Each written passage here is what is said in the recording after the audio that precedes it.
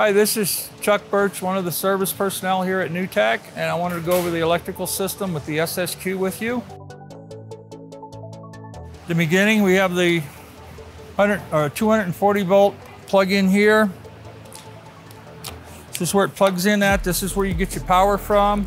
It powers the electric motor that we have here.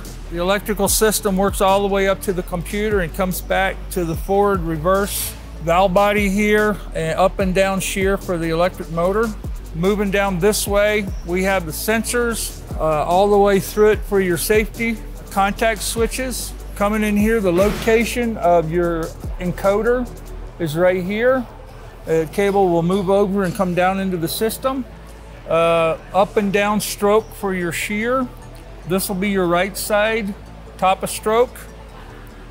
This is the left side top of stroke, and right below it, over on this side, a lot of people, we have a problem finding this one.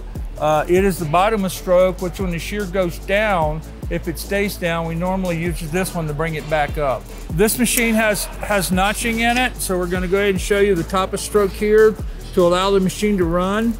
If the shear's down, the machine will not run at all. So we have to make sure that these are letting the computer know that both of them are up before the machine will run.